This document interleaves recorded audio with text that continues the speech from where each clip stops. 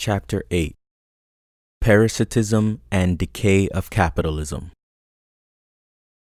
We now have to examine yet another significant aspect of imperialism to which most of the discussions on the subject usually attach insufficient importance.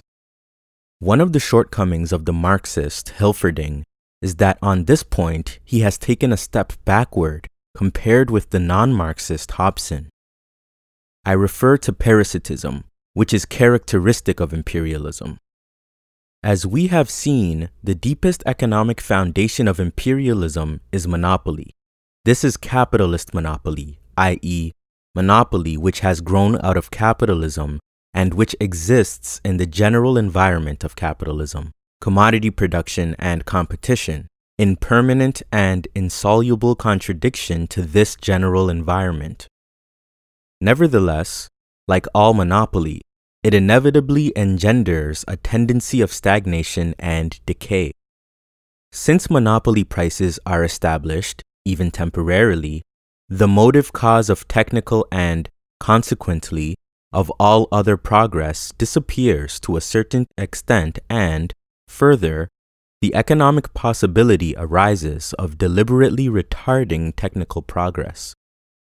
For instance, in America, a certain Owens invented a machine which revolutionized the manufacture of bottles. The German bottle manufacturing cartel purchased Owens' patent, but pigeonholed it, refrained from utilizing it.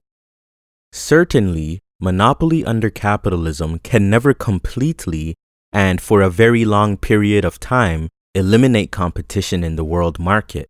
And this, by the by, is one of the reasons why the theory of ultra-imperialism is so absurd. Certainly, the possibility of reducing the cost of production and increasing profits by introducing technical improvements operates in the direction of change. But the tendency to stagnation and decay, which is characteristic of monopoly, continues to operate. And in some branches of industry, in some countries, for certain periods of time, it gains the upper hand. The monopoly ownership of very extensive, rich or well-situated colonies operates in the same direction.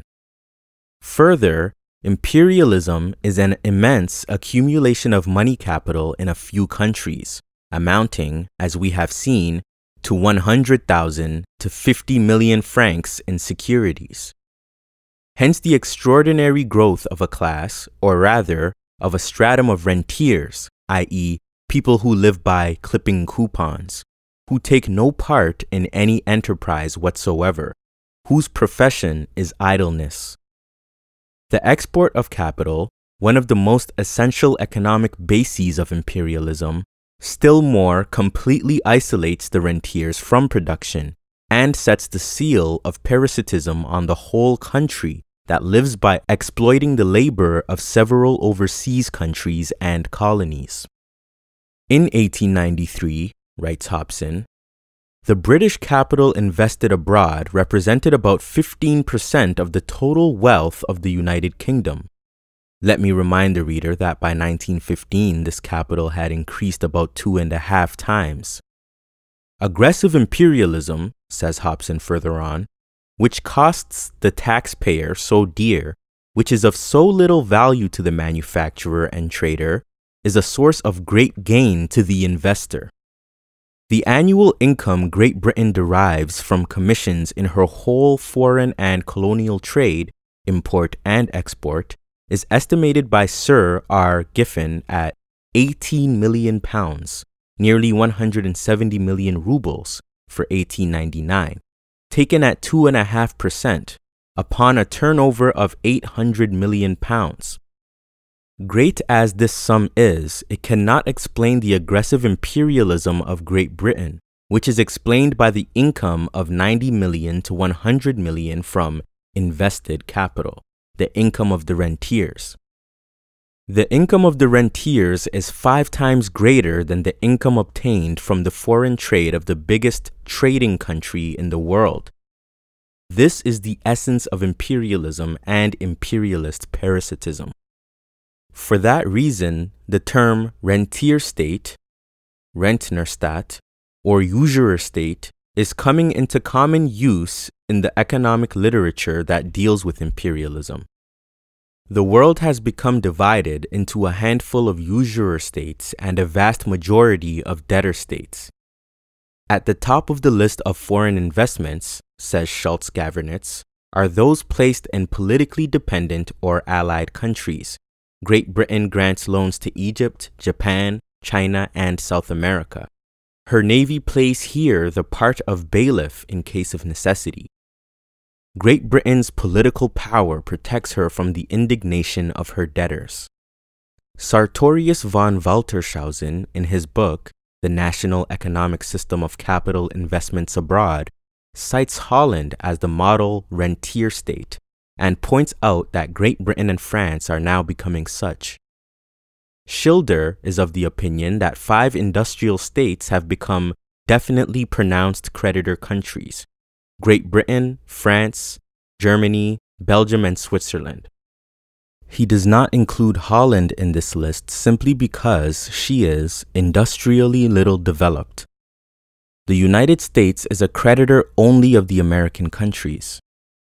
Great Britain, says Schultz-Gavernitz, is gradually becoming transformed from an industrial into a creditor state, notwithstanding the absolute increase in industrial output and the export of income from interest and dividends, issues of securities, commissions, and speculation in the whole of the national economy.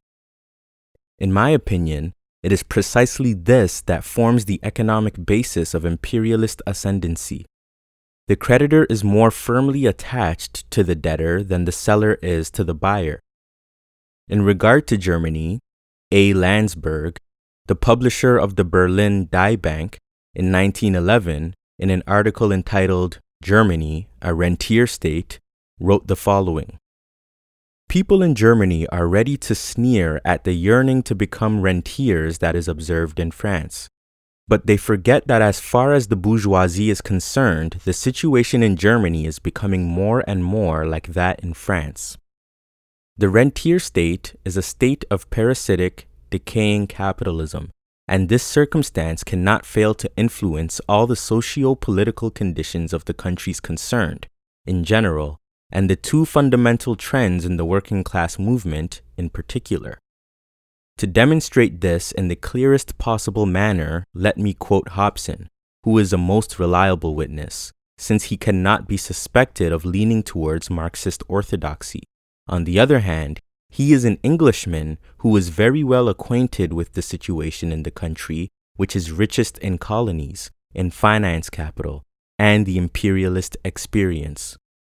With the Anglo-Boer War fresh in his mind, Hobson describes the connection between imperialism and the interests of the financiers, their growing profits from contracts, supplies, etc., and writes, "While the directors of this definitely parasitic policy are capitalists, the same motives appeal to special classes of the workers.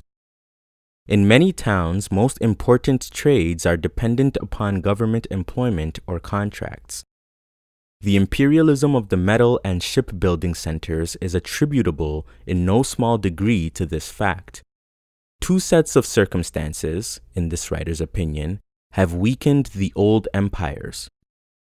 1. Economic parasitism, and 2. The formation of armies recruited from subject peoples. There is first the habit of economic parasitism, by which the ruling state has used its provinces, colonies, and dependencies in order to enrich its ruling class and to bribe its lower classes into acquiescence. And I shall add that the economic possibility of such bribery, whatever its form may be, requires high monopolist profits. As for the second circumstance," Hobson writes, "one of the strangest symptoms of the blindness of imperialism is the reckless indifference with which Great Britain, France, and other imperial nations are embarking on this perilous dependence. Great Britain has gone farthest. Most of the fighting by which we have won our Indian empire has been done by natives. In India, as more recently in Egypt, Great standing armies are placed under British commanders. Almost all the fighting associated with our African dominions, except in the southern part, has been done for us by natives. Hobson gives the following economic appraisal of the prospect of the partitioning of China. The greatest part of Western Europe might then assume the appearance and character already exhibited by tracts of country in the south of England, in the Riviera, and in the tourist-ridden or residential parts of Italy and Switzerland. Little clusters of wealthy aristocrats drawing dividends and pensions from the Far East, with a somewhat larger group of professional retainers and tradesmen, and a larger body of personal servants and workers in the transport trade and in the final stages of production of the more perishable goods. All the main arterial industries would have disappeared, the staple foods and manufactures flowing in as tribute from Asia and Africa. We have foreshadowed the possibility of even a larger alliance of Western states, a European federation of great powers which, so far from forwarding the cause of world civilization, might introduce the gigantic peril of a Western parasitism, a group of advanced industrial nations whose upper classes drew vast tribute from Asia and Africa, with which they supported great tame masses of retainers, no longer engaged in the staple industries of agriculture and manufacture, but kept in the performance of personal or minor industrial services under the control of a new financial aristocracy. Let those who would scout such a theory, it would be better to say prospect, as undeserving of consideration examine the economic and social condition of districts in southern England today which are already reduced to this condition, and reflect upon the vast extension of such a system which might be rendered feasible by the subjection of China to the economic control of similar groups of financiers, investors, and political and business officials, draining the greatest potential reservoir of profit the world has ever known in order to consume it in Europe. The situation is far too complex, the play of world forces far too incalculable, to render this or any other single interpretation of the future very probable. But the influences which govern the imperialism of Western Europe today are moving in this direction and, unless counteracted or diverted, make towards some such consummation. The author is quite right. If the forces of imperialism had not been counteracted, they would have led precisely to what he has described. The significance of a United States of Europe in the present imperialist situation is correctly appraised. He should have added, however, that, also within the working class movement, the opportunists, who are for the moment victorious in most countries, are working systematically and undeviatingly in this very direction. Imperialism, which means the partitioning of the world, and the exploitation of other countries besides China, which means high monopoly profits for a handful of very rich countries, makes it economically possible to bribe the upper strata of the proletariat and thereby fosters, gives shape to, and strengthens opportunism. We must not, however, lose sight of the forces which counteract imperialism in general and opportunism in particular, and which, naturally, the social liberal Hobson is unable to perceive.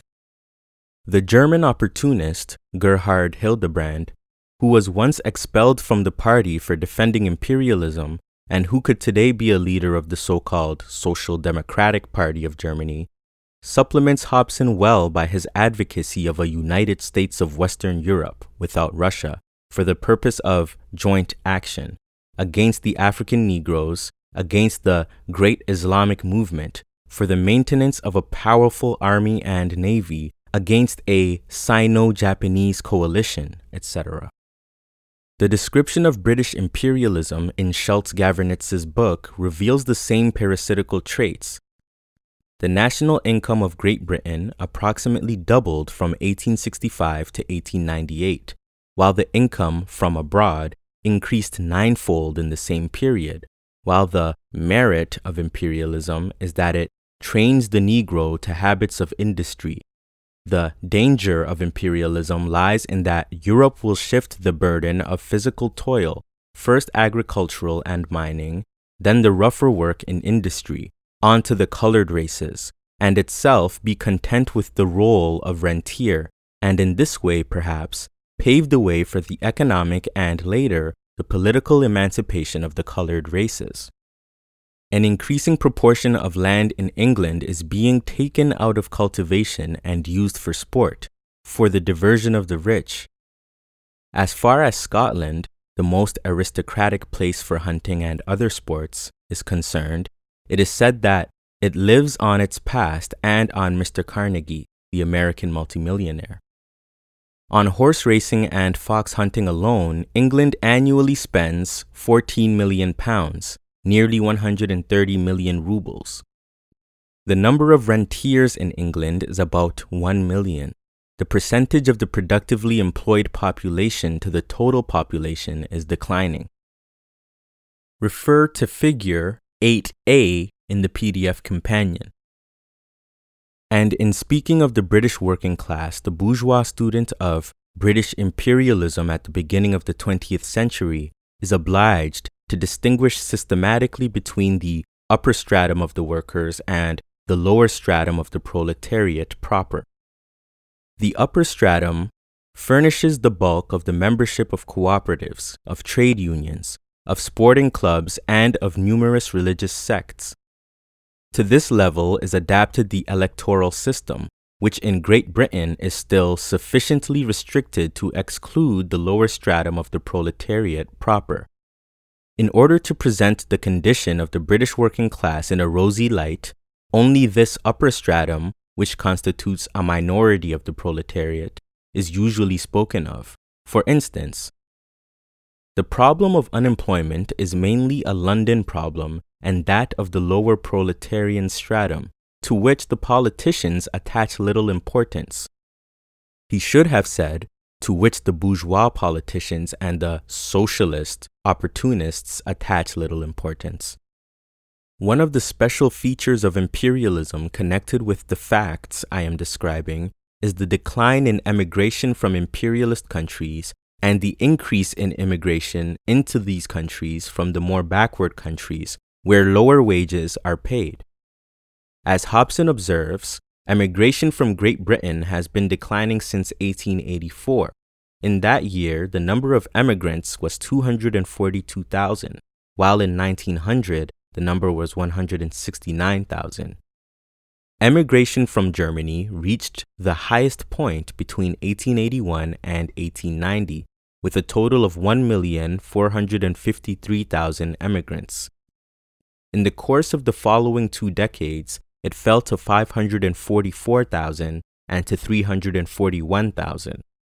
On the other hand, there was an increase in the number of workers entering Germany from Austria, Italy, Russia, and other countries. According to the 1907 census, there were 1,342,294 foreigners in Germany, of whom 440,800 were industrial workers and 257,329 agricultural workers. In France, the workers employed in the mining industry are, in great part, foreigners, Poles, Italians, and Spaniards. In the United States, immigrants from Eastern and Southern Europe are engaged in the most poorly paid jobs, while American workers provide the highest percentage of overseers or of the better paid workers. Imperialism has the tendency to create privileged sections also among the workers and to detach them from the broad masses of the proletariat. It must be observed that in Great Britain, the tendency of imperialism to split the workers, to strengthen opportunism among them, and to cause temporary decay in the working class movement revealed itself much earlier than the end of the 19th and the beginning of the 20th centuries. For 2 important distinguishing features of imperialism were already observed in Great Britain in the middle of the 19th century: vast colonial possessions and a monopolist position in the world market. Marx and Engels traced this connection between opportunism in the working class movement and the imperialist features of British capitalism systematically during the course of several decades. For example, on October 7, 1858, Engels wrote to Marx, "The English proletariat is actually becoming more and more bourgeois, so that this most bourgeois of all nations is apparently aiming ultimately at the possession of a bourgeois aristocracy and a bourgeois proletariat alongside the bourgeoisie. For a nation which exploits the whole world, this is of course to a certain extent justifiable." Almost a quarter of a century later, in a letter dated August 11, 1881, Engels speaks of the worst English trade unions which allow themselves to be led by men sold to, or at least paid by, the middle class. In a letter to Kautsky, dated September 12, 1882, Engels wrote, "You ask me what the English workers think about colonial policy. Well, exactly the same as they think about politics in general. There is no Workers' Party here. There are only conservatives and liberal radicals, and the workers gaily share the feast of England's monopoly of the world market and the colonies." Engels expressed similar ideas in the press in his preface to the second edition of The Condition of the Working Class in England, which appeared in 1892. This clearly shows the causes and effects. The causes are 1. Exploitation of the whole world by this country, 2. Its monopolist position in the world market, 3. Its colonial monopoly. The effects are 1. A section of the British proletariat becomes bourgeois. 2. A section of the proletariat allows itself to be led by men bought by, or at least paid by, the bourgeoisie. The imperialism of the beginning of the 20th century completed the division of the world among a handful of states, each of which today exploits, in a sense of drawing super profits from, a part of the whole world, only a little smaller than that which England exploited in 1858. Each of them occupies a monopolist position in the world market thanks to trusts, cartels, finance capital, and creditor and debtor relations. Each of them enjoys to some degree a colonial monopoly. We have seen that out of the total of 75 million square kilometers, which comprise the whole colonial world, 65 million square kilometers, or 86%, belongs to 6 powers. 61 million square kilometers, or 81%, belong to 3 powers. The distinctive feature of the present situation is the prevalence of such economic and political conditions that are bound to increase the irreconcilability between opportunism and the general and vital interests of the working class movement. Imperialism has grown from an embryo into the predominant system. Capitalist monopolies occupy first place in economics and politics. The division of the world has been completed. On the other hand, instead of the undivided monopoly of Great Britain, we see a few imperialist powers contending for the right to share in this monopoly, and this struggle is characteristic of the whole period of the early 20th century. Opportunism cannot now be completely triumphant in the working class movement of one country for decades as it was in Britain in the second half of the 19th century, but in a number of countries it has grown ripe, overripe, and rotten, and has become completely merged with bourgeois policy in the form of social chauvinism.